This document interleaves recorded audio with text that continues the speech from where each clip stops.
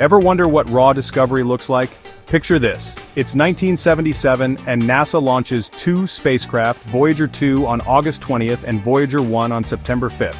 Their mission, led by longtime project scientist Ed Stone, was to exploit a planetary alignment so rare it only occurs once every 175 years. This grand tour would use gravity assists to slingshot from one gas giant to the next. What they sent back from their 23-watt transmitters about the power of a refrigerator light bulb redefined our universe. At Jupiter, they discovered the first active volcanoes beyond Earth on its moon Io and faint rings around the planet itself. At Saturn, they mapped thousands of intricate ringlets and flew by the haze-shrouded moon Titan. But Voyager 2 kept going, becoming the only spacecraft to ever visit the ice giants. At Uranus, it discovered 11 new moons and 2 new rings. At Neptune, it found 6 new moons and powerful 1,200-mile-per-hour winds. These weren't just flybys.